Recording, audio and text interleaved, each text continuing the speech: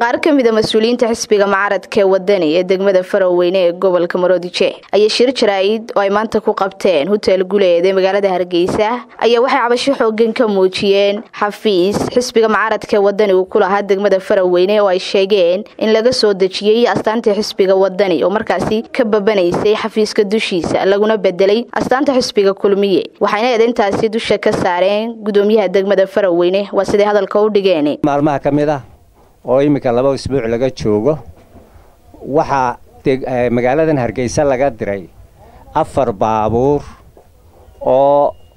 ay wateen dad iskugu jira rag iyo dumar oo xisbiga kulmiye ka socda waxaanay tageen tuulada loo yaqaano daymaxun halkaas oo dad is-abaabulay oo deegaanka jooga guri ay ka furteen xisbiga Wadani leeyahay calankiina ka taageen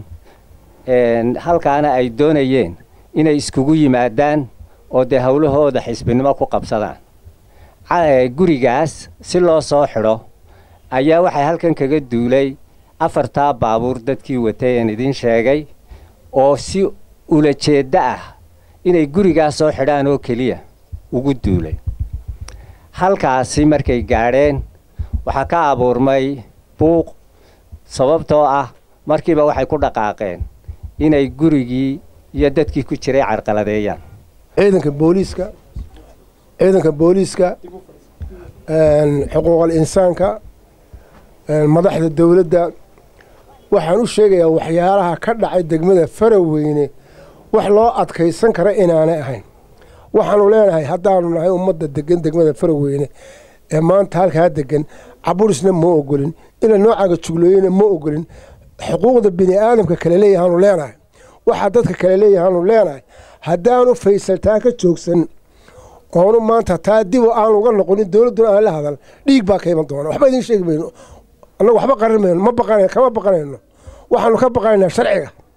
sidoo kale waxaan isku dayay inaan la xiriiro mulkiilaha iska lahaa gurigani xisbiga Wadani calankiisu ku taagnaa ee lagu bedelay astaanta xisbiga kulmiye waxaana uu xaqiijiyay in arintaasi ay wax ka jiraan ugu dambeyntii waxaan isku dayay inaan la xiriiro gudoomiyaha degmada Faroweyne oo ah gudoomiyaha loo soo jeediyay eedeyntani balse nooma ay suura gelin Mashaad Farxaan Cali Star TV Hargeysa.